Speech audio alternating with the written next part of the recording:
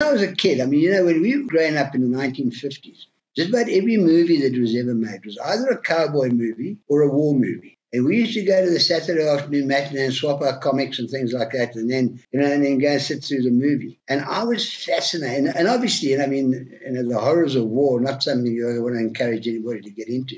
And you only understand that once you've actually got in the middle of it. But it was always such an adventurous existence. And I got my head around this as a young kid, you know, and I used to watch these movies and think, oh, wow, that would be awesome. By the late 1960s, when I left school, everybody who was an able-bodied male left school and went to the army for your national service. You either did that or you ducked the country or you made an excuse that you're going to universities. But you didn't really get away with it. Everybody got caught.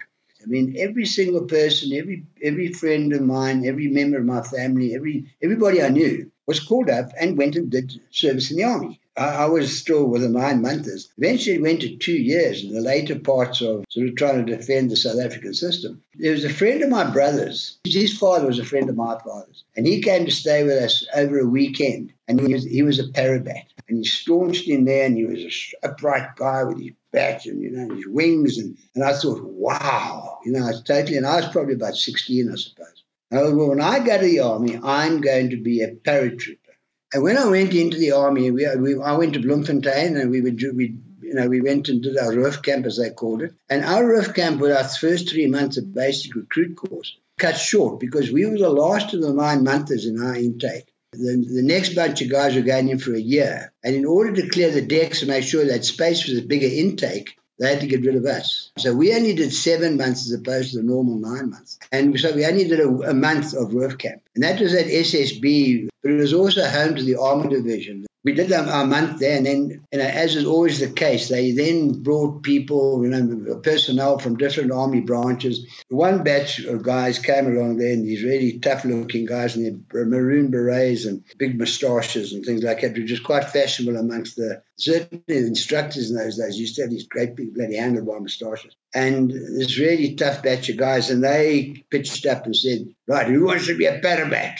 You know, I put my hand up straight away. And a bunch of other guys did as well. And they sort of formed us up and then pointed to a gomo, a little mountain, which was about 200 miles away. So we had to run to this gomo and come back. And it wasn't 10, I think it was half an hour or anything. And get back within that space of time. Anybody who didn't cross the line within that period was automatically dismissed. We were then taken to the parachute battalion barracks. And then it started, and it was a PT course. It was a 2-week PT course where you did nothing all day but run and jump and climb over obstacles. And obviously a lot of other guys dropped out of that. And there were so many times when I said, what am I doing here? This is stupid. I mean, only an idiot would be doing this to himself. At the same time, it sort of made this commitment to myself. And I'd also told a lot of people who didn't believe me I was going to be a parabat. And there was no way I was going back to Civvy Street not being a parabat. So I sort of stuck it out. And that was really more a mental thing than a physical thing. But although it was, I mean, we were just straight out of school. We've been playing rugby, doing athletics and so on. So physically we were pretty fit and young. So, you know, you could put up with that kind of thing.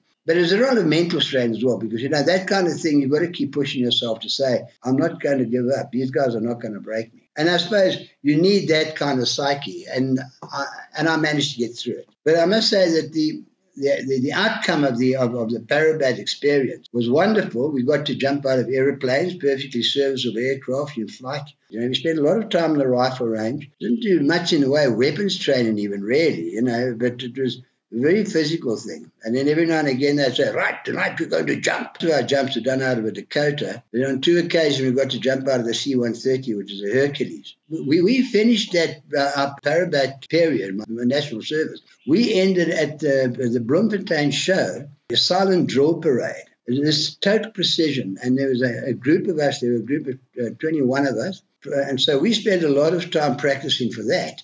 And it went off absolutely fantastically. We were all over the news and what have you. You know, much later in my military experience, there was a colonel who came and gave us an address at the SAS when we moved from Cranbourne Barracks to Cabrit. When he came to halt, it sounded like a car crapping on cement because nobody got their timing right. I remember our governor of Coventry, who was a former commanding officer from way back when, he came and he did a talk. He said, well, gentlemen, I'm very pleased to notice that your drill is still up to shit. The first time the SAS win a drill parade, I'm going to hand in my wings. the deal was basically, it's nice to know that you guys are still, you're here to do a job, and March is not part of it. But whereas with the Parabats, there was a guy named Pepe van Zyl, and he was a RSM, and he was a guy he had a terrifying appearance about him, although he was actually a very, very nice person. But he was a brilliant drill instructor, and he got us going on that. And I mean, we saw a different side of Pepe completely, because when he wanted to get the cooperation of the men, he had this capability of building up this morale. And he built our morale to the point where we really, really wanted to be so part of this thing. There's no duress whatsoever. I mean, we looked forward to that day of 2 hours of drill, practicing for this thing every day. Till eventually we got it right. And there was one guy in the middle of the squad who was giving the commands. But of course, nobody could hear it, because we were right in the middle of the arena. And then I went back to Civvy Street. I joined the Joburg Stock Exchange, and I was there for, as soon as I sort of started with the company I was with, I started doing the CIS. And then the whole stock exchange, this whole boom just came to a grinding halt. Guys like myself were sitting on the floor, twiddling our thumbs, doing nothing. And the result was that a lot of people were retrenched. I needed to finish my CIS, which I did. I had this idea that I needed to go and spread my wings overseas. I packed my togs and got on the airplane and went to London. I continued to have this fascination for military. And I used to read things on military. I had this romantic image of these war heroes. And then, movies like Kelly's Heroes came out. And there were other movies like Green Beret. And I used to hang on these movies. They were great. And I came back to South Africa and I joined an asset-based finance company. And then in 1974, the Angolan Mozambique, or the Portuguese crisis, really struck. There were massive call-ups. I mean, it was the biggest mobilization of South African troops since the Second World War. I then discovered at that time that I'd been returned to unit from the Parabats, because when I made inquiries, I was told, no, sorry, but you're no longer a member of this unit. Anybody who did their training prior to 1970, I got call-up papers to report for duty in January 1976 with the Transvaal Scottish. We then went up to Angola and we spent, it was only really about 2 months, because we spent a month at the Brug. And then we were taken up by vehicle. We drove all the way up and went across Rukana. We went about 250 k's into Angola. And we took up a position there, and we were then defending what we were doing, defend the withdrawal. And there were armor and there was artillery. And what we did is we dug in on main roads and on sort of secondary roads, wherever our troops were going to be coming back. Our job was to secure the line. When all the troops and all the equipment and everything else was back and behind us, we would then hold that for 2 or 3 days, and then we'd move back to a position at which where all the equipment had stalled, and then they would move on and we would stay and so on. So we didn't see any action. Came back to Civvy Street. The time that the Centenary was first attacked in Rhodesia, it was up in the northeast corner, but it was still a police problem. They still considered it to be, it was lawlessness. It wasn't warfare. It wasn't terrorism. It was considered lawlessness, where you had splinter groups who was coming and doing hit-and-run jobs on farms. And in 1972, that got quite hectic, and they opened up a military zone called Operation Hurricane up in the northeast of Rhodesia, in the Centenary area, up Shamba, right up into the northeast corner, where Zambia and Mozambique and Rhodesia meet. I'd been following that. And my father was born in northern Rhodesia. He was born in Livingstone, which was northern Rhodesia, became Zambia, obviously. And then he lived in Bulawayo for a lot of his young life. And although I'd never even been to the country, but there was just something about the place fascinated me. And the looming war fascinated me. And the military side of it, obviously. And I'd heard about the SAS from guy came down and joined the South African Army as an instructor. And he actually came to the Parabats. This is when I was doing my national service. And I'd heard about the SAS then. What the SAS was it was an offshoot of a group called the Long Range Desert Group, which had formed themselves up in the Second World War. And they used to go in small groups and get behind Rommel. That was the British Army unit. And a guy by the name of David Sterling finally found, he decided that you could do this by parachute. Because what they were doing, they were using vehicles to get in behind enemy lines by taking long routes down, get behind them, and then start blowing up their tanks and things like that, and do hit-and-run jobs like that, and then get out. And then Sterling decided it should be done by parachute. And parachuting in those days was also still in its infancy. So because they're taking a bit of a chance. I mean, I think that quite a lot of guys got hurt. The Rhodesian SAS, which was called Squadron Rhodesian Special Air Services, was a squadron of 22 SAS, which is based in Hereford in the UK, up until UDI. And we were considered a member of the British SAS. We were just an offshoot. And obviously after UDI, that all changed, but they didn't change the name until 1978. And Sea Squadron Rhodesian Special Air Service became one regiment, Rhodesian Special Air Services, in 1978. And I'd heard about these guys through various places, and I'd looked it up, and I thought, that's me. That's what I want to do. So when the draw to involve myself in the Rhodesian conflict, at that stage I was 25 years old, but I don't know, there was nothing political, nothing racial, there was no emotional draw to the thing, apart from my own sense of adventure. You know, the whole idea of actually going, the thought of actually shooting anybody or being shot at really was like a secondary thought. But the adventure of the whole thing, bullets flying, but nobody really getting hurt. It's the kind of thing. It's a bit of a false thing, I think. I came back from Angola, and the company I'd been working for, I'd been offered the position of manager of Germiston branches. So they sidelined me, and they employed a guy from outside the company, and they put him into the job. Rather spontaneously, I said, right, guys, you can take your job and shove it. I left, and I went and did something else for a couple of months, and I hated it. But all the time, this Rhodesian thing was playing on me. I was watching the developments, and I read everything in the newspapers and listened to the news broadcasts. Then they did a big raid into a place called Mapai in Mozambique, and that was all over the newspapers. And there was just something about all this adventure, and that's what I considered adventure. Yeah. There's something that was burning inside me. Oh. Just said, you've got to go. So did you think about, because you're 25 years old now, did you think about that selection process and how tough it's going to be? Were you in pretty good shape? Did you train for it, or were you ready for it when you went? One of the things about the Rhodesian Army, particularly the SAS, was, with the SAS, you needed, at that time, when I first joined, you needed to have previous military experience. And I was able to fob off my Angolan experience as previous military experience. They normally took guys from within the ranks of places like the RLI and the Grey Scouts and other Rhodesian units if you'd served for a year or more. But when you went into the SAS training troop, you started from day one. One they said, whatever military experience you have in the past, wipe it away. Forget you ever had it, because we're going to teach you what you need to know, not what you think you should know. And part of that was a fitness training course. You had a guy by the name of Pat Flannery. He was a former American Marine who had been in Vietnam and so on. But his job was a PTI, as a physical training instructor. And he was bloody good at what he did. You know, he was able to ease you in. And when we first got to training troop, it was 4:30 in the morning. You got up. You basically formed up at 5 to 5, because 5 o'clock was the time. 5 minutes before the time was on time. And then we'd go for a run. We'd go for an easy run, probably do about 4 or 5 Ks at a pace which was quite legit and quite easy. But gradually, as that went on, so the pace intensified and the sense of fitness intensified. We do that in the morning, and in the afternoon we're going to go down to the RLI fields, which are not far away from the Cranbourne barracks where we were based. And we do 2 hours of PT, which was, not big, heavy stuff. Carrying a guy in the fireman's lift for 100 meters, and he'd carry you back. And then you do a couple of sit-ups and push-ups and run around the field a couple of times and so on.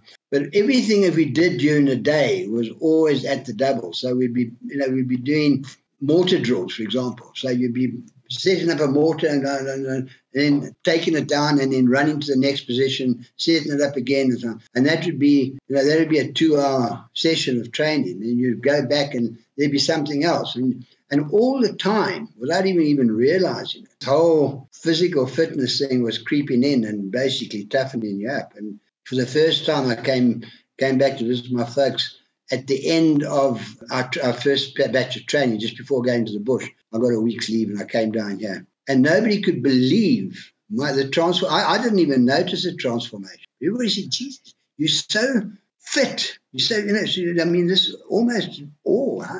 And I suppose because, your muscle tone was right. That was just something that was kind of eased into you. So how long was that training course? That initial training was 8 months. There were 2 phases to it. We started at Cranbourne Barracks, which was at the SAS training troop, which was it was sort of an area separated from the barracks themselves. But there was 3 rows of barrack rooms where they would house, each barrack room would house 100 guys and thereabouts. So we were there and got on board vehicles, and we'd go out to the bush and we'd do anti-ambush drills and like that. But the initial stages of it was really a lot of weapons handling rather than any specific tactical training or anything like that. We learned blindfolded. They'd strip down 4 weapons in front of you. And by feeling, you'd have to decide which part belonged with which weapon, and reassemble all 4 weapons with a blindfold on, having randomly picked up bits and pieces here, there, and everywhere. So it was that kind of thing, and it was all really designed to make you familiar with weapons. And were those just your weapons, or were they enemy weapons? No, enemy. We used a lot of enemy weapons, because the standard weapon that was used by the Rhodesian Army was the FN, which is supplied by the South African Army, or the R1 as it became known, and the G3. And the G3 was effectively an improvement on the 303 rifle. Eventually they changed it to fit a 7.62 round, but they had been, effectively the G3 was just a semi-automatic 303 originally. But we used the weapons that we used was like the SKS, the AK-47, the RPD. These are all infantry-style weapons. And then a lot of other weapons, the heavy weapons, anti-aircraft weapons, like for example, 14.5 anti-aircraft weapons, 12.7 weapons which were mounted in the back of vehicles and things like that. We learned all those things, and then crossbows. And then we'd be taken out to the range. We'd go and go and fire all these weapons, and then have to strip them down, clean them, put them back together again. Other than just getting us very fit, the first sort of 2.5 months, 3 months, was more weapons training and familiarization with weapons of a different sort. Bear in mind that, any parachute regiment are essentially infantry, because, it's just your mode of transport. But once you're on the ground, you're just a foot soldier. Knowing your infantry weapons was quite important. Rhodesia is always strapped for cash. So, the more weapons we could get from the other guys, the better. So we used to get these huge arms caches found, and we'd bring them with all their ammunition and so on. The ones that we used more than any of the others was AK-47, SKS, which was a very similar, it was also a Russian-made weapon. In fact, it was a Chinese-made weapon, the SKS. It was very similar to the AK, but it was Chinese. And then the RPD, which was a light machine gun, used to have a drum with a 100-round belt wrapped up in the drum. So we'd use all those weapons, and over and over and over and over again. Sorry, which of those weapons did you prefer? Which did you find was the best weapon? One I never gave up on was the FN. I used an AK-47 on several occasions, but when we were on deployment and in the bush, I carried an FN. I never carried anything else. The reason for it was because one of the things, an AK is, well, for one thing, it's got a lower muzzle velocity. Muzzle velocity of an AK-47 is only 2,300 feet per second. It's a slightly lighter weapon, but it's also got a 30-round magazine as opposed to a 20-round magazine which in many ways you can probably say, well, why would you rather have the smaller magazine? Well, the AK had a strange change lever. In other words, when you changed your action on your weapon from single shot to automatic, the automatic was on first click, and single shot, you had safety, which is right at the top. Then you had automatic was the first click, and semi-automatic was the second click. Which quite often, in the heat of the moment, you put that thing onto automatic and you pull the trigger. It fired 600 rounds a minute, so it's 10 rounds a second. 2 seconds, your finger on the trigger, and you're blown away, and it's just a waste of ammunition. Also, the change lever on the AK was on the right-hand side of the weapon. So when you wanted to use it as a right-hander, you're holding the stock with your left hand and the trigger with your right hand. You have to move your right hand forward to click down your change lever. Now, not that you had your weapon on safety while you're walking around the bush, but they were just features that didn't appeal to me. And in training, for example, we used to have shooting competitions. So we'd be walking down like Jungle Lane. And Jungle Lane, what they used to do, is to walk and they used to pop up targets. You have to have your weapon on safe while you're walking down this. So you walk down, then you'd have to change it. And I mean, the number of times you didn't quite get that click because those targets are only there for, they pop them up and pop them down again. The idea was you had to shoot at them while they were still up. So you have to move your hand forward, click the thing, click your weapon on, bring your hand back to the trigger and fire. And if you didn't get it dead right, you'd fire off 20 rounds before you knew it because you'd click the thing onto automatic. That was one of the downsides of the AK, and I never ever liked that. Also, trigger mechanisms on those AKs were very erratic. For some reason, I think every AK I ever fired had a different trigger pressure. Sometimes you'd touch the trigger, the bloody thing would fire, and the next thing you'd have to squeeze like all hell to get the thing to go. Whereas the FN, or the R1, which is a South African-made weapon, was a far more reliable, far more robust weapon, and also had a muzzle velocity, it had a 2,700 feet per second muzzle velocity. And also you could actually hold the stock and your change lever was where your thumb was. If you're holding the pistol grip, you could actually click your thing down onto position, and your first position was single shot or semi-automatic. And you really had to push it hard to get it onto automatic. Using a rifle on automatic is just a waste of ammunition. You're never ever going to, the thing's going to ride up and you've got no accuracy. So Ian, you did this 8-month course and then you went into the selection process. Did people drop off during that 8 months? The first phase was actually in two separate phases. The first 3 months, we were at Cranbourne, and we did, as I say, a lot of that weapon handling and weapon familiarization stuff. A lot of guys dropped out in those early stages, because there were things like, sort of injuries from PT, not serious injuries, but, guys who weren't as fit as they could have been, maybe, and even the light sort of PT, the easing into the kind of PT we were doing, a guy gets shin splints or twisted ankle or something like that. They were also very, very strict. We strict in one way, which is, set us aside from the South African Army, because in the South African Army, everybody was considered a Bloxhamse, and the guy that was in charge of you had one mission and one mission only, that was to make your life as miserable as hell. And if he couldn't, he'd find a reason to do it. Whereas the Rhodesian Army is slightly different. So certainly as far as the SAS is concerned, I can't talk for other units. They used to put up a roster at the beginning of the week what our training program was going to be for the week. Be on a notice board and say, right, this week, this is where we're going to go. The equipment you're going to need is going to be this. You're going to need a water bottle. You're going to need webbing of this, weapons, and so on. 5 minutes before the time was on time, and every single exercise had a time on it.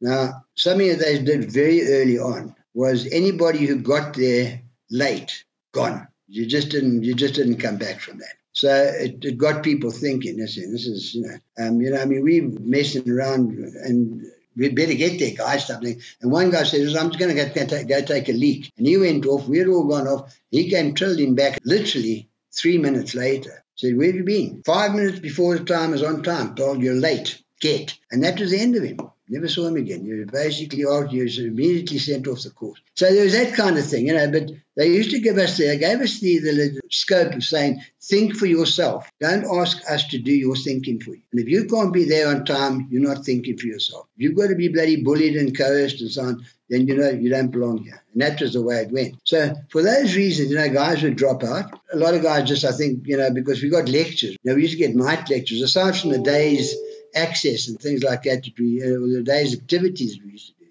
We'd then have lectures from 7 o'clock until 9 o'clock at night. And they taught us about the history of Rhodesia, which was big, the politics of the time, who the political commissars were of the opposition, whatever information they had, which was not sort of highly secretive, because obviously, we still weren't sort of privy to any sort of secrets or anything like that. And recent events, things that have happened where they had caught political commissars working as a gardener for the major, that sort of thing. And we'd get that kind of information. We'd get his background, where he came from, who he was, etc., and who he commanded. So we got all that kind of information thrown at us as well. And I think there were a couple of guys thought, do I really want to get this deeply involved with this thing? So then they would drop out voluntarily. And then when we left Cranbourne to go to a place called Guy River, which is up near Wankie, it was an old chrome mine, but the village, the mine village is still there. And the SAS adopted that as their training ground, their training school. So we went and lived in the mine houses there, and it had all the facilities you needed. It had a canteen, it had everything. So, and it was also right deep in the bush. It was, there's nothing, close by, no shops. We were taken there to do the next phase. And at the time, unbeknown to us, right the way through this first phase, every one of us was being monitored for attitude, for mentality, for how we responded to certain things and so on. And they pulled about 20 guys out of it and said, "Chaps, sorry, but you're not coming with us to Guy." And they were gone. We never really found out the intricate reasons why. There were reasons that they had established that these guys weren't going to fit. And then we went to Guy, and then from Guy, and in Guy we did all the sort of tactical type of stuff. A lot of anti-ambush drills, all the kind of things that you would likely run across in a contact situation. It was a guerrilla war, so no matter where you were, your chances are pretty good you could run into an ambush or whatever. But also what we learned a lot about was house clearing, attacks on barrack rooms and things like that. So Ian, when you started, you had 523 guys on the course, and you now did 8 months of training. How many did you lose through the training part? And then how many people got onto the final selection? And then how many dropped off through that period? John, just let me put this into perspective. There were never 523 guys on the course. Overall, 523 came through it. I'll tell you how it worked. We started in training trip. We started with, I think there were 300, there were just over 300 guys, okay, who started in that sort of setup at the SAS training trip. Guys dropped out from that, and we went up to Guy. Now, we were then joined by guys from other units who had done basic training and they wanted to now come and be part of the SAS operation. They'd volunteered, but they'd done basic. So they then joined us when we went up to Guy. So our numbers actually swelled from what was left out of the training troop guys, and I can't remember what the numbers were, but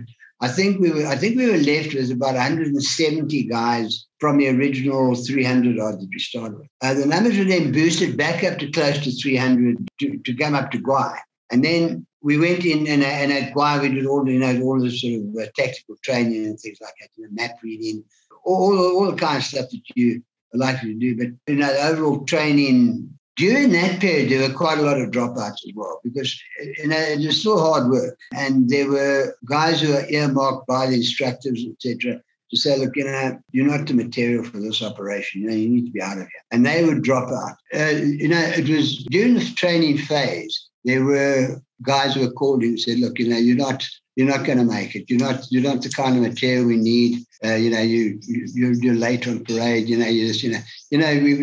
need, and guys were sent off. And then when we had finished at Guy, we all went back to Bulawayo. The guys that were left on the course went back to Bulawayo, went to Llewellyn Barracks, and that's when the selection proper started. And then we were joined by a lot of guys who had come in from other units. For example, Salute Scouts, guys who wanted to transfer, they would still have to come and do our selection. There would be guys from Grey Scout, which was the mounted infantry, those are the horse guys, RLI, etc. And these were all, sort of well-trained and guys who had actually been in combat, who wanted to transfer into the squadron. They would then join us. They joined us in Bulawayo for selection. We hadn't seen any of these guys before throughout our select training phases. The start of selection, I think we started selection with about 230 guys altogether. But the total number of guys who came through our course from day one until the end, there were 523. I remember that number. There were 523 in total from the start out through guys who had been dropped out, new guys came in, etc., etc. So when we actually started selection, there were about 230, 240 thereabouts. I'm not sure how many. Well, when I started, it was in that region. I'm not sure exactly the exact number, but it was around about 230, 240. And those are the guys that actually sort of formed up at the time when they said, right, anybody who wants to leave, it's now a good time for you to do so because you don't want to go through this pain for nothing. And that was the sort of advice that we were given. Because from that point on, there were only two guys at the end of selection who actually told, look, maybe you should try the next one. You're not going to make it. When they started selection, we started with what they called the pre-rev. It's a 36-hour period where you are constantly in motion. It's constant activity. There's no sleep, no food, and rationed water. And that started at 9 o'clock on a Saturday morning. I'll never forget it. And they formed us all up and said, right, guys, this is the beginning of your main selection. I would suggest anybody who's got doubts about their ability to go through this thing, but now's a good time to leave, because this is not going to be pleasant. It's not designed to be pleasant. It's designed to get rid of you. And they told us that quite clearly. Did anyone leave at that stage? No. But I mean, within an hour or two, guys are starting to drop off. Started out just by a gentle road run. And now, bear in mind that you are in full kit, you're in full denim and fatigues, carrying a rifle, and you're carrying a brick. And that brick has introduced you as your lover for the period. That's one of those stupid things. This will not leave your side. You will be looking after this, you will nurture it and all that. Your rifle is one hand and a brick in another hand. And that's what you used and you carried for that entire 36-hour period. They put us into a field, we were playing soccer. Other guys were running around. And we're different squads, because obviously you couldn't have 230 guys on a football field.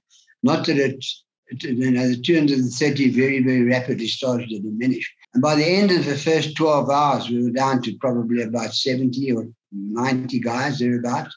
Going through from 9 o'clock in the morning, you're now into 9 o'clock at night, and it's only 12 hours gone. By this time, you're buggered, because, as I say, it was constant motion. There was nothing hectic that was sort of going to really exhaust you. But, well, there were bouts of it. Because, for example, there's a mud, the Llewellyn Barracks was a big barrack area. They had sports fields and they had swimming pools and they had all that sort of thing. And there was one area which was a swamp, and we'd go into the swamp. Now, you're in your kit, you've got your brick, you've got your rifle, and then they'd allow you to put your rifle and what have you down, but you're into the swamp, and it was a mud fight. And you had to bugger, and then you come out and you're covered in mud, and then you carry on. There's no way you're going to go and have a shower. So you're uncomfortable, you're inevitable, and, and so it goes. And then, they put a tug of war, for example, and competitions, and they'd break into two. And this would go on and on and on. And at 3 o'clock in the morning, they say, listen, guys, I'll tell you what, we're not going to tell anybody this. So, the boss has gone to sleep. We're going to give you guys a couple of hours of sleep. You guys have done really, really well. And at that time, you are absolutely exhausted. And they would give you literally 10 minutes. Just because you weren't going to do, nobody took any time in falling asleep. Everybody, I think, was out like a light in a second. And in 10 minutes, and then get up, and they're blowing whistles and hooting horns and things like that. And at that stage of the game, about 10 guys said, you guys carry on without me. I'm not going to do this. It was that kind of thing. But it was a whole sort of psychological breakdown, physical breakdown. And then you'd be marched past a mess at 7 o'clock in the morning when there's bacon being cooked, things like that. You weren't going to get any of that. And then you'd be given a cup of water. But gradually the numbers diminished. And by the time we got to the end, which was 9 o'clock on the Sunday night, they said, all right, guys, you can all, and they gave us a meal. It was bloody ration packs. It wasn't even a decent meal. Gave us ration packs, broken down, and then they immediately chucked us in the back of vehicles and took us out into the Matopas. And it was pitch black. We couldn't see where we were going. In fact, it was the back of the vehicle anyway, so we couldn't see. The guys that were left, at that stage of the game, I think there were 20 guys left. We've gone from 9 o'clock on Saturday morning right through Saturday night into Sunday and into Sunday night. So now we are basically, we are 36 hours gone. And there's not John, you want to know exhaustion. It's just unbelievable. And at that point in time, everybody is saying, what do I do? Why am I doing this? You still got your brick, you still got your rifle, and you still got your sanity to some degree. But, you can just see how the numbers would just diminish under those circumstances. We then had to go and collect our kit, which is all our Bergens and that sort of thing. We loaded them onto the back of the vehicles, and it drove us out. And it's about 50 k's from Bulawayo to the sort of core of the Matopas. And they just dumped us there, chucked us 2 maps and said, right, this is a grid reference, which they wrote down on a piece of paper. you guys will be there tomorrow by 6 o'clock. Those who are not there will not be staying with us. And then they just disappeared into the darkness with the vehicles and left us there. And of course, the first thing you do is get your head down for some sleep. And the first thing in the morning, the first light, we then had to locate ourselves on the map. Because, we weren't told, we weren't given any idea of where we were. So you've got to actually sort of, by map reading, decide, pinpoint your position. Now, that first phase as well was with a log. There was a tar-stoked log. And the log was 30 feet long. So we had to carry this thing, and now trying to walk through Zimbabwe bush or Rhodesian bush with a 30-foot log, because there's no straight lines there. And that was also, that was a huge frustration. In fact, there were a couple of tempers flared once it sort of got down to that sort of situation. And I think that they were trying to also sort of monitor, because at that stage of the game we were on our own. There were no instructors. At the end of that, then they say, rate your fellow men, the guys that were with you. Who lost their temper? Who was bloody cursing? Who was doing this? And I say, tell us, because it's in your interests. You're not splabbing on anybody. But at the end of the day, these guys are going to be watching your back. So if you feel that you've got a bloody unstable character hanging around, if you want him watching your back, well, that's fine. Be honest. Don't try and cover for a guy who's screwed up on this thing. And there were very few blokes who actually, in fact, nobody really turned around. The blokes had lost their temper and almost got into a fist fight over just pure frustration. They're trying to get this bloody log. And we would do it in teams. You'd get 5 guys on the log, and then the rest of the guys would win. That would be for half an hour. And then you get to a place where you couldn't get through, and the map didn't tell you that. On the map, all it did was give you grid lines. But it was like a rock face. You couldn't take them. And then there was another part where it also wasn't on the map. There was a swamp. This swamp was, it was like a marsh. And we had to find a way around that. And, and obviously, tempers were fairly thin. But then we were late for our rendezvous, but we were all late. So that stage of the game, it was a case of them saying, well, chuck us all off or sort of keep us here. And we were making giving the ultimatums. And they just said, you bloody guys are late. So here's an extra brick. To chuck an extra brick into our packs. At this stage of the game, now you're carrying full pack. And then they broke us up into smaller teams. As I say, we got to our rendezvous, which was actually a campsite in the Matopus, one of the old places where people used to go there for weekends. That stage of the game was abandoned because nobody was going out there because of the security situation. So that's where we ended up. It was at this campsite. And then they gave us a decent night's sleep. But we were up again at 4 o'clock the next morning. And then they gave us our tasks for the day. They had to be there, And at that stage of the game, they took away the detailed maps and gave us a tourist map. We all had these funny little compasses. But, the accuracy of the compasses was actually sort of suspect at best. And then every day they would give us, but the timing. For example, we had to go from this camp we were at, there's a hill, and there's a cross right on the top of it. We had to be at that cross by, and they gave us ridiculously short periods of time to get there. And when you got there, you'd be marked off and given your next task. So you go. And some of the stuff was done individually, where you were on your own, and others were done in pairs. And that's the way it went for 10 days. And every day, there'd be another task or something more, sort of awkward through that terrain in the Matopus. And it's very unforgiving, that terrain. Most of it is granite, but there's a hell of a lot of really thick bush that grows in those places. And then right towards the end, you'd have the speed march. And the speed march was on day 9. It wasn't the final thing. Everybody kept thinking, it's got to be the last exercise. And it was a 27-kilometer march, the distance from start to finish. But the end of it was Solozwe. And Solozwe is the highest peak in southern Zimbabwe. In fact, in Zimbabwe. It's 1,000 meters, I beg your pardon, 1,000 feet, 1,000 feet off the ground, which, I don't know how high that is above sea level. But it's almost a straight slope of pure granite. It's like, almost, it's like at an average of about 45 degrees from the bottom to the top. And there's so many false tops to that thing. If you get there, you can't see beyond what you're looking at. And as you get to it, say there's another one. and another one. And so, and it was frustration. From when you started to the top of Salazwe, you had 5 hours, and it was 27 kilometers. I mean, you're pretty buggered by then anyway. And then they'd give us an exercise, for example. And that also happened during pre-rev. They'd take us out onto the range, and they'd give us targets and things like that, and then sort of ask us to do a tactical, give us a plan of tactically taking out that position over there. And they'd tell us what armaments were there. And this is at 3 o'clock in the morning or whatever, and you're absolutely stuck. Towards the end, then they gave us an exercise. We had to go and do a reconnaissance of a house, and then pull back and then attack the house. So that was right at the very end. And then eventually we ended up at a place called the Moth Shrine, which is quite a well-known landmark in the Metopus. And once we got there, they said, right, guys, and they brought out a whole lot of beer.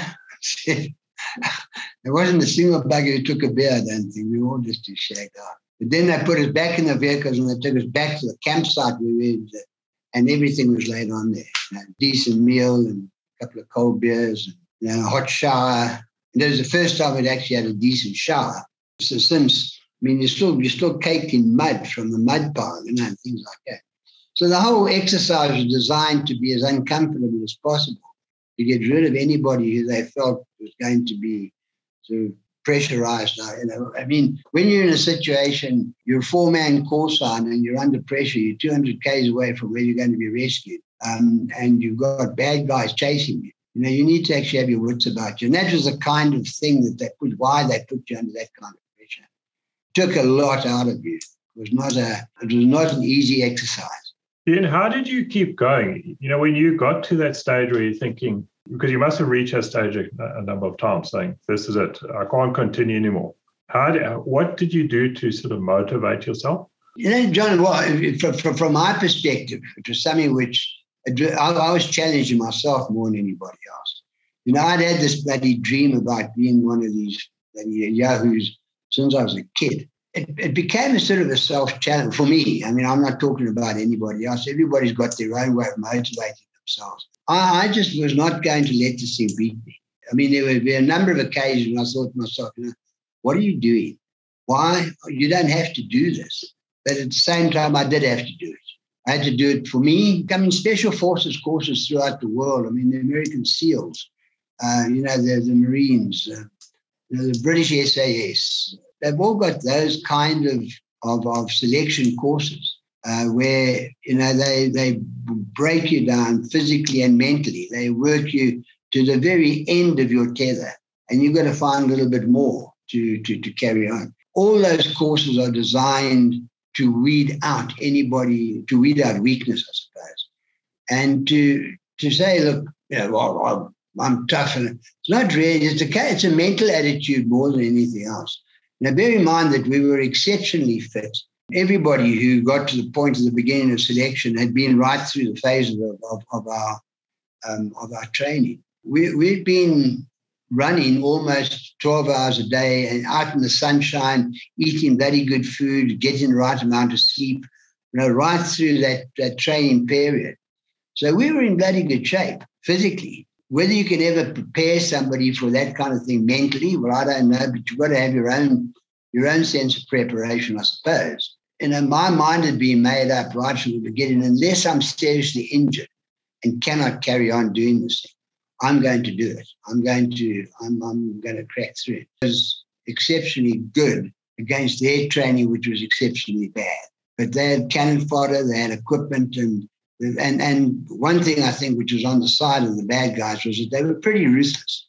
There was no empathy. There's no, they the kind of guys who would attack a farm, rape the woman and bayonet the babies, that sort of thing. Those are the kind of atrocities that were committed by Zandler, more than by Zipra. And then, of course, you'd get a bunch of really, really angry young men going out after these guys. And on occasions, I think that the atrocities went both ways. We came across a situation once when we'd done a camp attack, and I was part of the stay behind party. What we used to do is to go in, clean the place out, and then pull back, and then leave a stay behind party of a dozen guys to monitor the reinfiltration, because they always left stuff behind. After a couple of days, we were pulled up, but an aircraft, one of our aircraft had gone over, and it said that there was a bunch of guys sitting under a tree somewhere. And we went, when we were pulled out, we had to go, and the choppers came and lifted us. And we went, and the guy wasn't sitting under a tree, he was hanging under the tree, but from the air it looked like. So, I mean, you know, that wasn't one of the SAS guys, it was one of the guys who'd been seconded to a section that was backing us up in a different area. I'm not even going to mention the name of the unit, but it happened. And I was the guy who cut this corpse down off the tree, and the other guys who, it was ugly. But, you know, how did you cope with it? I think, you know, John, as I say, you know, your mindset has got to be sort of adjusted to adapt to your circumstances. And some people have the capability of doing that. I think other people don't. And I look at, I use myself as an example, and I mean, I still got, you know, that brotherhood that we develop over time by being in combat with guys is there. And when I see my mates and think, hey, you know, nobody's sort of all broken and wrecked and, you know, sort of full of remorse and things like that. It was a period in life where we were fighting a war, and in war people get hurt, and then, you know, you've actually got to defend yourself and attack the other guy to make sure, you know, they say, you know, it's very patriotic and noble to die for your country, but it's far more sensible to let the other guy die for his. Far more use of the war effort by making the other guy die for his cause. And I suppose it's a very difficult thing to sort of try and even identify with one's own mind. To me, it was a very frightening period. I had a very strong sense of self-preservation. Not that I ever turned around and ran, because that was probably the stupidest thing to do. None of our guys ever. We were never in a situation where we were forced to retreat. Well, and when I said that, when we went into places like, for example, Rhodesian, and we got a huge amount of resistance. And then they called in for a limo to support them and so on. And that was another pitched battle. We went on for a while. But the sensible thing was to withdraw. But the guys held the line right to the end, you know, and then pulled out. You hear stories about the guys who just basically, their nerve breaks under pressure. Well, fortunately, none of the guys that I was served with ever had that problem. Your nerves are stretched to breaking point, but somehow you keep them intact. You know what they say? Anybody who says that they're fearless is actually talking rubbish. Anybody who's not scared under circumstances of combat is either lying or basically wasn't there. When that sort of adrenaline peak is there, the adrenaline seems to have almost a calming effect when the action is flying. It's before and after is where you actually really get the emotional build up and the calming effect of whatever, I don't know, it's adrenaline, the knowledge that you've actually got to do what you're doing, and your mind is occupied by staying alive or getting rid of the other guy. You know, who knows? I just always remember this incredible sort of sense of calm when the shit was in the fan. When I say calm, it wasn't like sort of floating on a cloud. You know, that almost a sense of concentration where everything comes together and everything is focused and you are totally, you know, sort of on top of where you're at. You know, having a situation where you're the guy next to you, and this happened to me, unfortunately, the guy next to you suddenly just basically drops with a bullet in his head. And that's quite dramatic, but at the same time, not something which is, you know, it happens. So therefore, you get over it.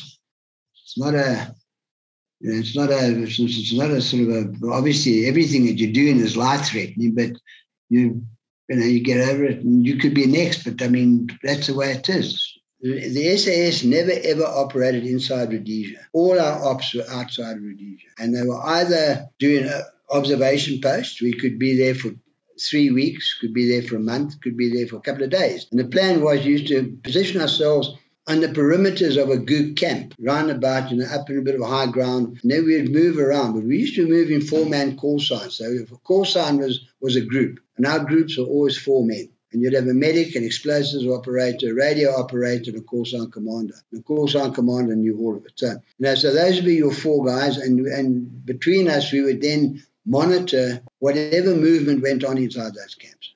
Are there women and children? What are the weaponry? Is it identifiable? What kind of vehicles? Are there vehicles coming in and leaving? Are there groups of men? Are they growing? What is the camp activity? Basically then report back on whatever activity, and using that information, they usually quite often turned up in a camp attack where we would be withdrawn, and then we'd formulate a plan based on the information we drew. So Ian, in terms of those monitoring those camps, there were 4 of you, so did you do 4-hour shifts, or how did it work? Normally 2-hour shifts, and then we'd do that into the night, and then we'd withdraw, and we'd pull away about 2 or 3 kilometers, so we weren't in the vicinity of the camp.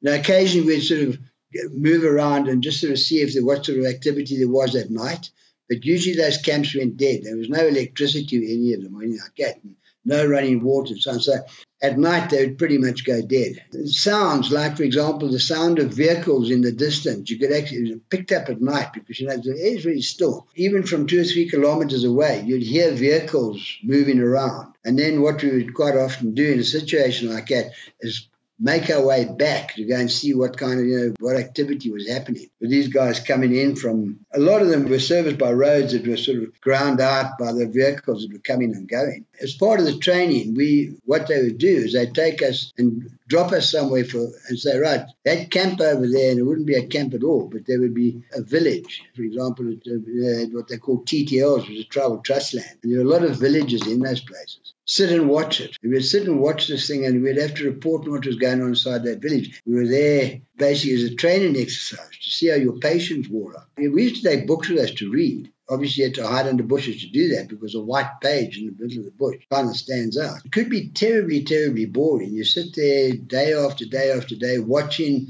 what people are doing. As I say, on the one occasion, we were watching this village, which was totally unsuspicious. And the only reason we were there was because it was to give us the experience of what it's like to sit and stare at a camp stare at people for a couple of days. And we saw these guys coming in, wearing, they never really wore, a lot of them didn't wear uniforms.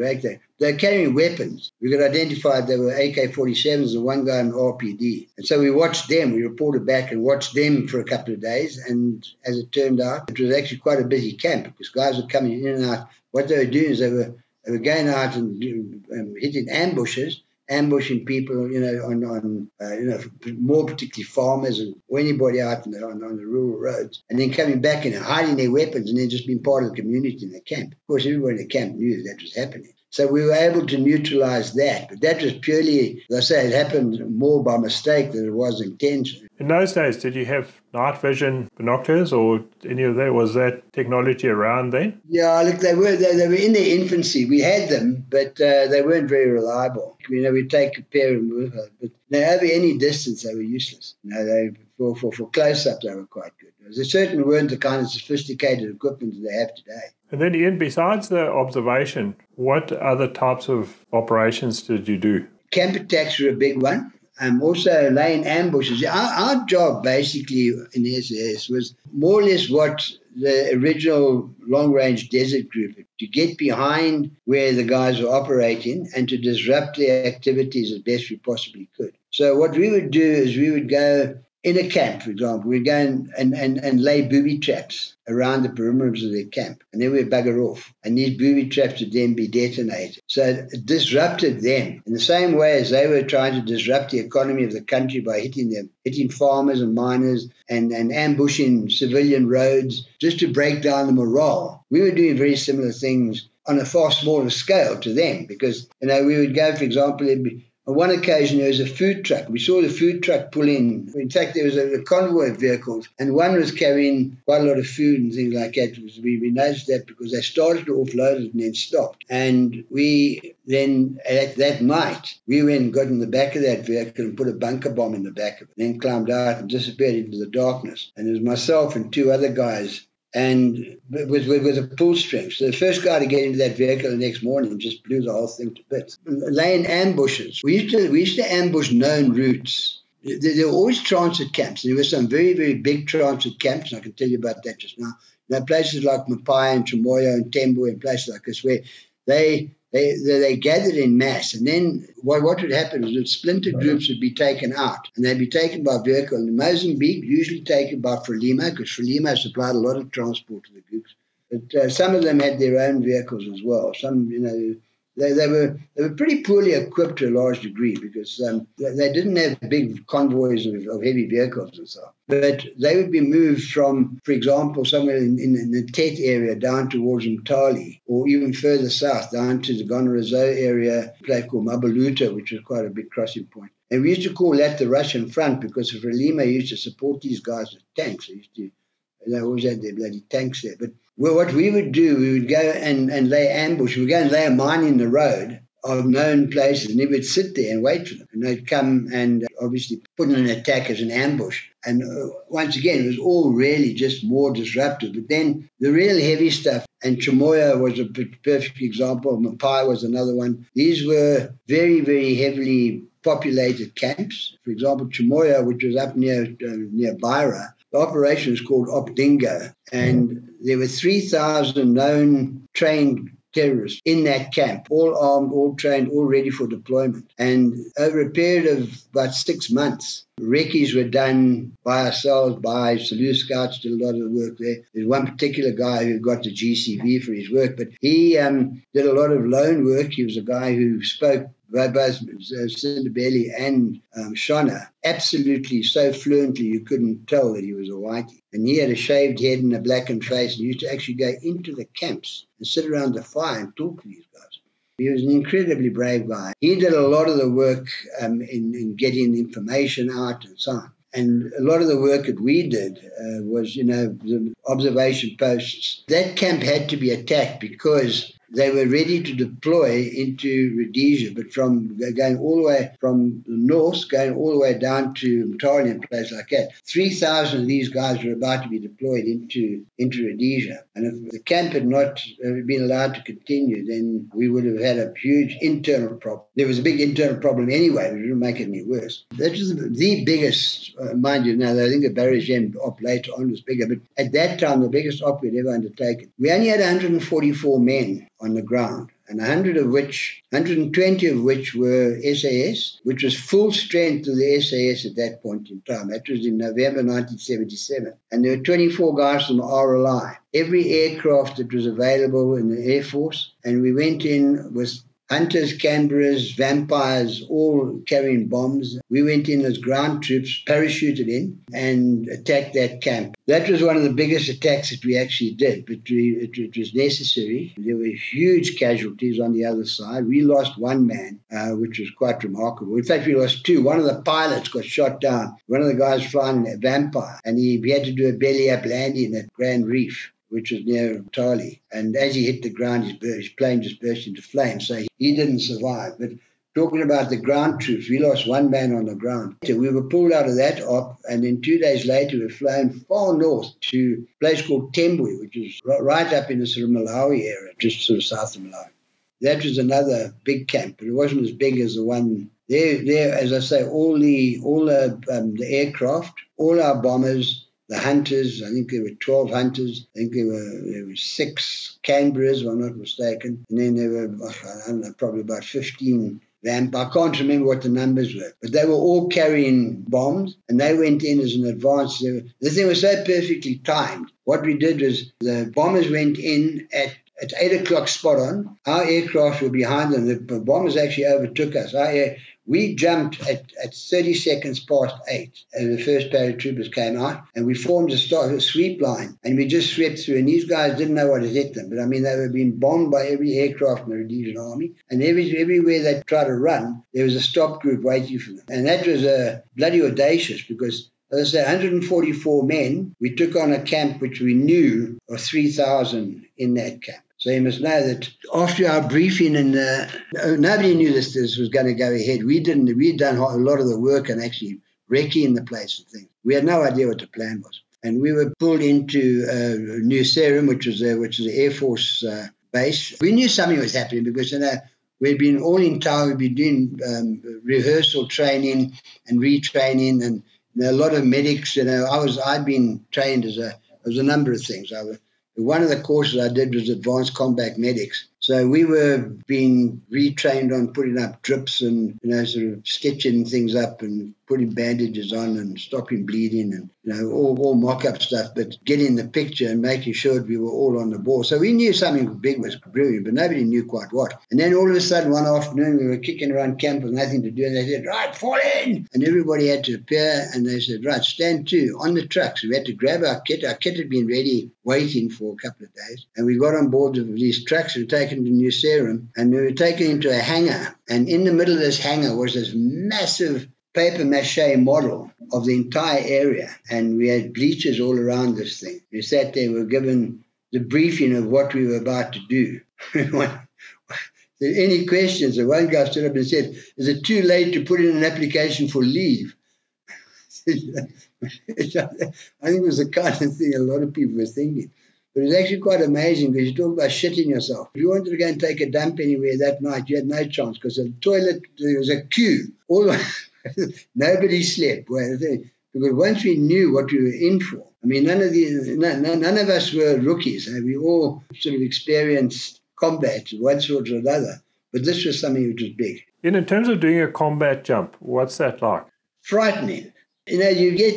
It varies, I suppose. My perspective was the jump is done at a very low level. We jump at 500 feet because you don't want to be in the air for any longer than is absolutely necessary. So it takes about 200 feet for your chute to deploy, and then you need time to sort of think about where you're going to put your feet down. So 500 feet is about as low as you can go. You can probably go to 400, but you're really pushing the edges then. We went out at 500 feet. Getting on board the aircraft, knowing what we knew, there's a mindset to it, John. You accept these things. We knew, certainly as the SAS guys, there's this whole thing, they always said, the SAS guys, they were fearless. Bullshit. Nobody was fearless. Anybody who tells you is fearless in a situation like that is either lying to you or he's actually got no bloody brains, because, you've got to have some kind of an imagination. And it is. I mean, it's a terrifying feeling, but you've actually got to try and get down on top of that. And one of the things that we were also part of the training in the early stages was combat psychology, and we had a psychologist who used to come and give us lectures. And his big thing, and this was one of the things that I think quite a few guys were actually sort of told that they weren't wanted. Fear is an emotion.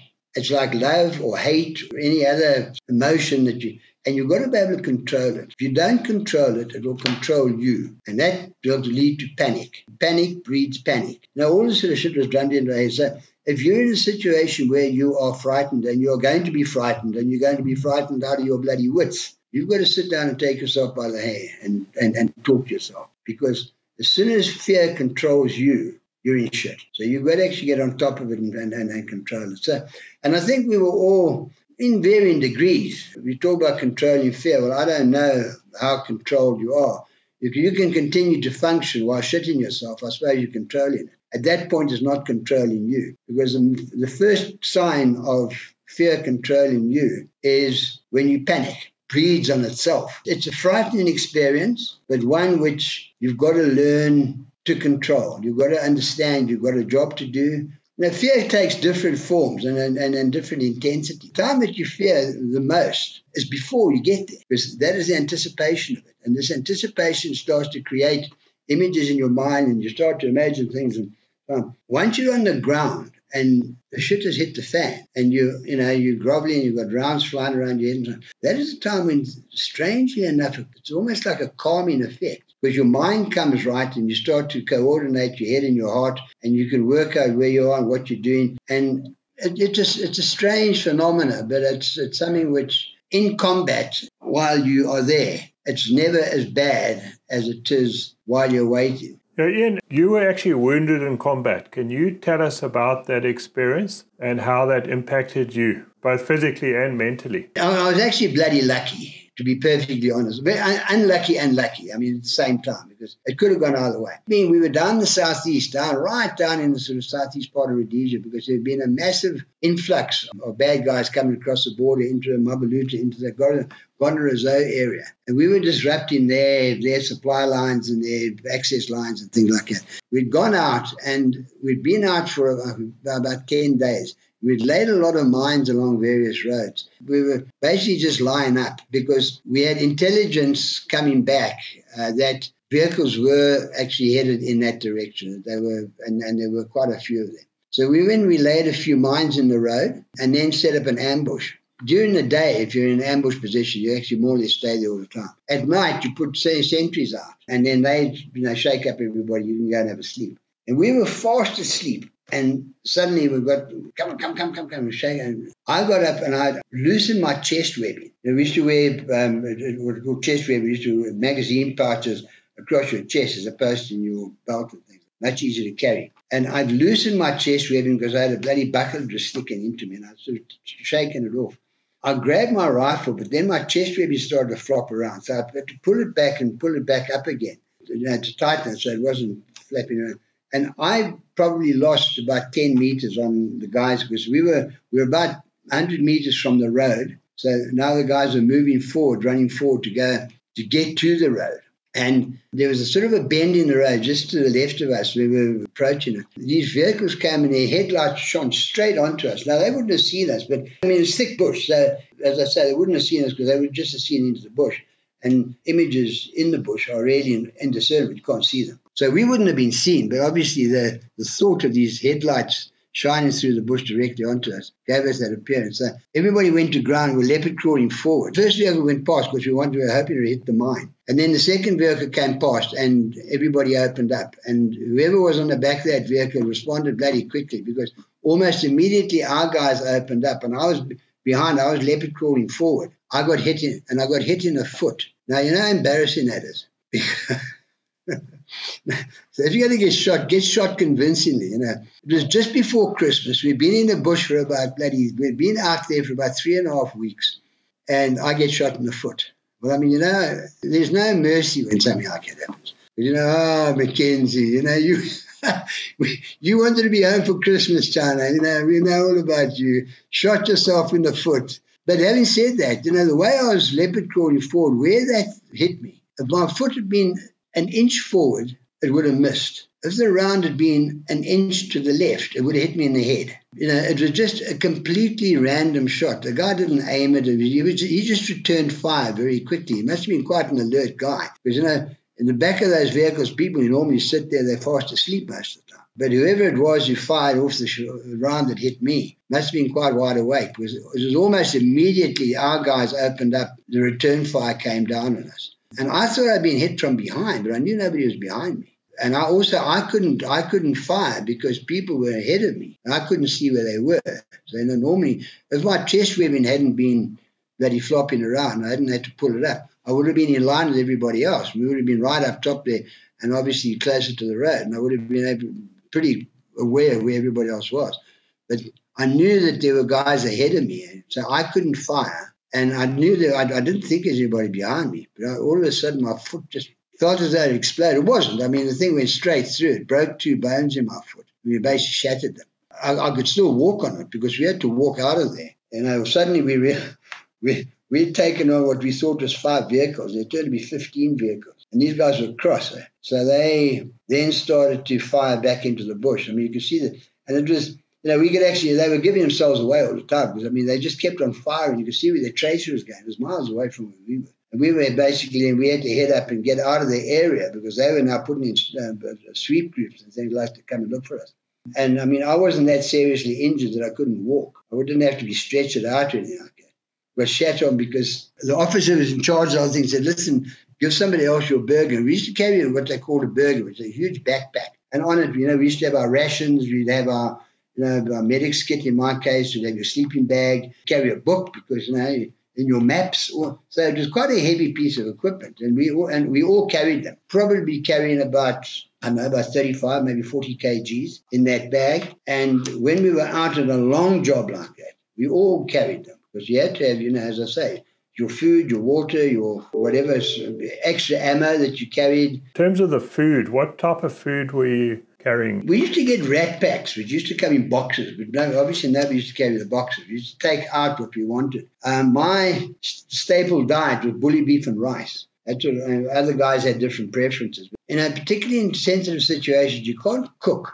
So we used to get tinned bully beef, but we used to get these packets of rice. So what I used to do, certainly, and a couple of other guys did the same sort of thing, but certainly from my perspective, get a fork and just punch holes in the packet, then chuck your rice into the tin of water, which doesn't smell, so there's no odor. It's going to spread out to some guy thinking, who's cooking there. And then the rice would swell inside the bag, as it cooked. And then you could actually just empty out a tin of bully beef and put it in and mix the whole lot in. So you used to warm the bully beef and then you could put your coffee into the water that you just cooked your rice in. And put a coffee bag in there. My staple diet, you never really had sort of meal time, so to speak. But we used to get orange segments and grapefruit segments in little tins. And we used to always carry everybody had a little tin opener. I think you wore around your neck. It was about this size and had a little edge on it. You just... once you learned how to use one of those things, it was actually amazing. It was so useful. I mean, you could not do without it. Then pilchards. The only worst thing about pilchards is if you get within 100 meters of anybody, it stinks. Because but it was unlikely anybody's going to get that close to us, so we didn't too worry about it. But the food we used to get both at base camp, forward base camps were, we never used to operate, well, occasionally operate directly out of Salisbury or out of our barracks. We would go and set up base at a forward base camp somewhere close to where we were going to be operating. For example, if we knew that there was a particular, whatever situation was there, we were there to deal with. We would be close enough to be within chopper range, also close enough to be within reinforcement range and things like that. So we'd set up base camps. The first thing that always used to go up to the base camp was a kitchen. And they had these gas stoves and paraffin deep freeze and things like that. And a guy from the catering corps always came with us. So the meals we used to get in the bush were unbelievable. I mean, they really were. And I think it applied across the board. I don't think we were singled out. But the food that we got in barracks was, it was restaurant stuff. It was amazing. It was always cooked by, because they had a catering corps. The guys used to go, where we were learning how to fiddle with weapons and things like that, they were learning how to cook food and make it tasty and good. And what we used to get in our dining hall was amazing stuff. It was never dealt on these varkpannas we used to get in the South African Army. And it was on white plates with serviettes and tablecloths. And that was our mess. And then going out into the bush in forward base camp, you get a breakfast with sausages and mushrooms and bacon and eggs and whatever you wanted. It was all there. On deployment, you were dependent on your rations. And if you're in a long deployment, they used to resupply us. You'd resupply us at night by Dakota. They'd send parachute stuff into us. Deployments varied. Sometimes we were out as long as 8 weeks, depending on what we had to do. Other occasions, we were out for a couple of days. But where we were on a long deployment, where we would be totally cut off from anything, obviously they had to resupply us. And then they send a DAC in at night, and we would move 3 or 4 kilometers away from where we were bivouacked up, and then they'd guide the DAC in. And those pilots, their map reading capabilities were absolutely astonishing. So they would come in and, we'd guide them in, so okay, go left, go right, roll out, okay, green light on, go. And then they'd chuck their shit out by parachute. When we were in very dry areas, they'd send in an entire crate of water bags, for example. And then we had hide all that stuff and then systematically move it back to wherever it was that we were basing up. For example, if we were doing a long camp observation, we were moving around a lot. They would resupply us with explosives, for example. On one occasion for 4 weeks, we spent doing nothing but laying landmines on roads, on tar roads in Mozambique. And what we used to do is you go in and dig up the tar. And underneath the tar, the sand is actually quite soft. And then we'd move the slab of tar back and cover it up and camouflage it and then disappear. And most of those used to get hit. And bear in mind that there was very little civilian traffic on those roads. It's all military. It was either Zanla, moving around, or Frelimo. So we spend a lot of time on that kind of operation, but we couldn't carry, you can only carry so much. So we couldn't carry 30 or 40 mines amongst, sort of 8 or 9 guys. In ops like that, we would actually work in 4-man call sign, but we would team up. So there would be 8 four-man call signs working together. Then we could actually split away and cut away and so on. Some of those long deployments we always had more than our four-man call sign, but each call sign was separate from the rest of the group. And then we would work together. For example, we would move away and go and disappear and then to go and do whatever job we were doing. Then we would come back, but we'd only go with 4 men. And there was another occasion where we had the shuttle, what they call the shuttlecock heroes. And we formed a base on Cabora Bassa on an island, just with canoes. And then every night we used to go in onto the mainland. There were camps all over the place and go and disrupt the activities or whatever was going on in those camps, and then pull out and come back, row back to our little island and then hold up there. So Ian, looking back now, is there anything you would have done differently or would you have liked to have changed in hindsight? John, I think, put it this way, if I knew what I know now, I probably would never have gone to Rhodesia. I think there are regrets. No, not regrets that I could ever have made any difference to. Things that happened during the period were really beyond the control of the average soldier. No, I don't really know that there was anything that happened that I would actually change. But I think that had I been a little bit more mature and a little bit more responsible, I probably would have allowed my craving for adventure to be satiated by doing something more productive. But having said that, it's not an experience I regret. I made very good friends and lost a lot of them through combat. The kind of thing that we have reunions every year down in Durban. There's a SAS association reunion, and officially known as the Squadron. That was Sea Squadron, Rhodesian Special Air Services. Everybody just knew it as the Squadron. So the Squadron has its reunions once a year down in Durban. And the reason for that is because when the breakup of Rhodesia happened and the unit was disbanded, an incentive was offered to all of us to come down and spend a year in the South African Army, using our experience, using our expertise and things like that. And on that basis, we could get all our pension out, we could get all our furniture out, we could get, and all at the expense of the government. But there were guys who were married, there were guys who had children. They could get them all out. And they formed what they call Sixth Reconnaissance Commando, which was at the Bluff in Durban. The SAS headquarters ended up being in Durban. So that's where we always have our reunions. It's absolutely amazing how the bond that you form under those conditions is just something which is like a rock. It doesn't move. The bond is something which is indescribable. Particularly the guys who are on selection with you. You go through your initial training together.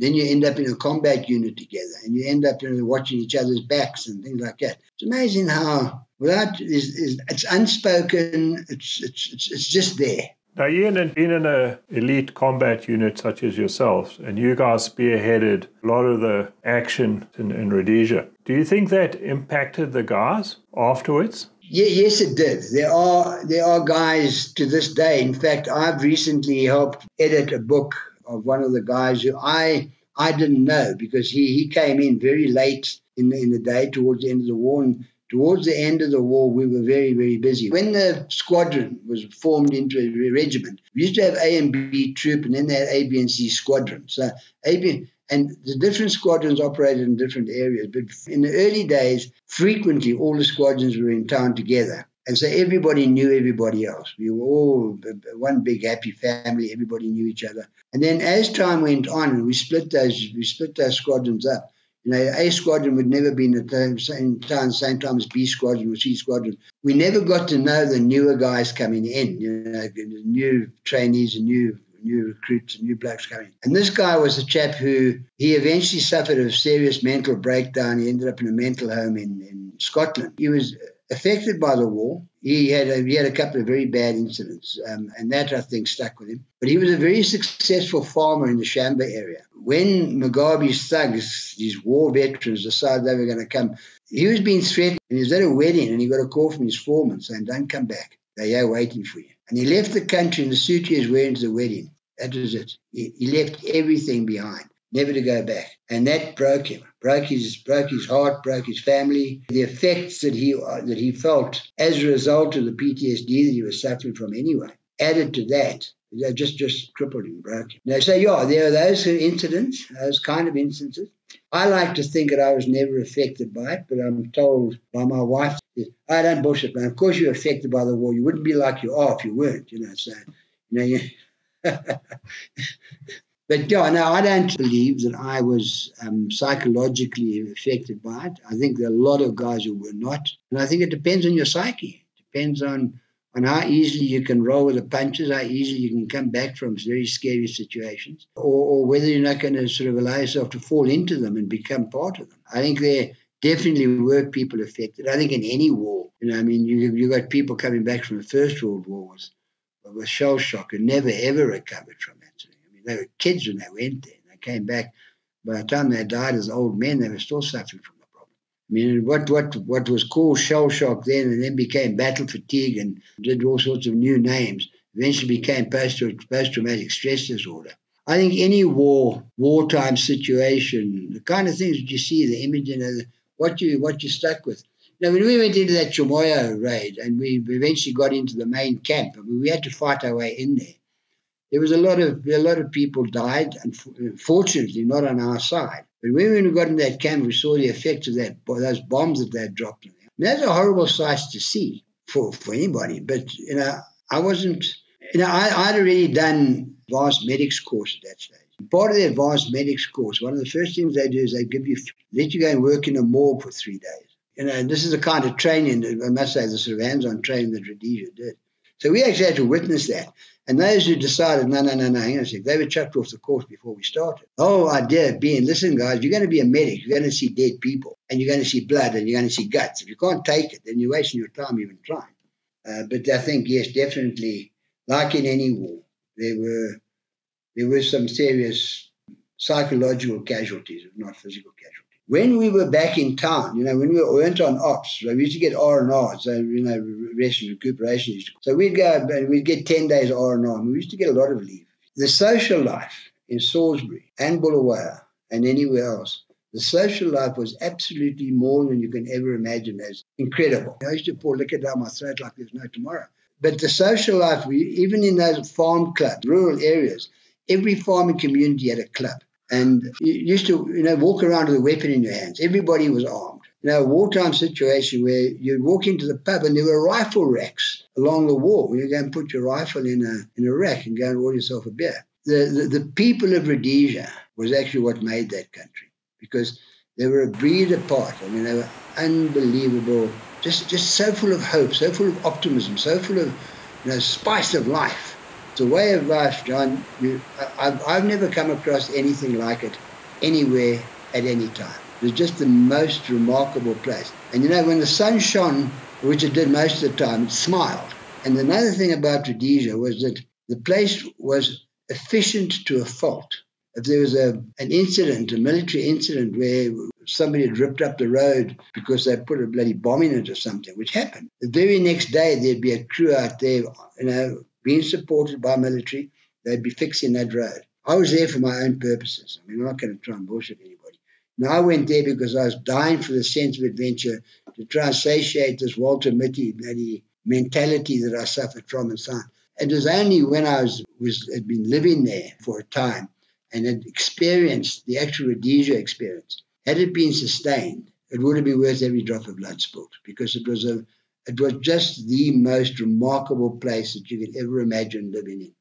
Ian, thanks very much for sharing your story with us. It's been an absolute pleasure. And I have to say, it must have been absolutely terrifying doing some of those things you did. It's just so hard to comprehend and imagine what it's like jumping into a combat zone. So thank you for explaining and taking us through some detail, because it's quite fascinating for someone like myself to listen and understand some of these difficulties it must have been to be, in an elite unit such as the Rhodesian SAS. So thanks very much for sharing your story with us. We will now play The Last Post. This piece of music was originally played in military camps to mark the end of each day and announce that all soldiers should be resting. The last post symbolises that the duty of the dead is over and that they can rest in peace. During this time, you might like to close your eyes and think about all the men and women who have served in times of war and conflict, and about those who have died. They shall not grow old, as we that are left grow old. Age shall not weary them, nor the years condemn.